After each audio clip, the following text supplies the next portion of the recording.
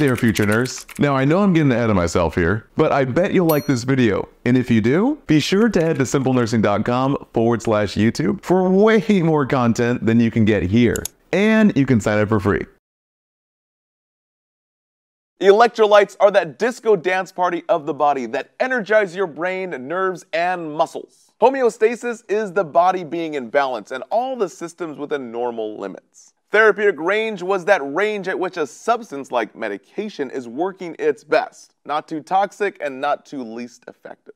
Our key electrolyte players are potassium at 3.5 to 5.0, salty sodium at 136 to 145, cocky calcium 9.0 to 10.5, magnesium 1.3 to 2.1, phosphate at 3.0 to 4.5, and chloride at 98 to 106. Now the memorization trick, write these values out 10 times before and after daily studying, the week before your test. This will help you huge and you'll thank me the day of your test. Now foods rich in electrolytes, it's always going to be fruits and veggies, guys. So for potassium, you'll have bananas and green leafy veggies like spinach. Sodium's a little different story. You're going to have table salt, canned foods, processed meat, cheeses, fast food, pretty much anything you're eating currently right now in nursing school. Looking to cut your study time in half? Head on over to simplenursing.com/YouTube. You can sign up for free and get access to all of this.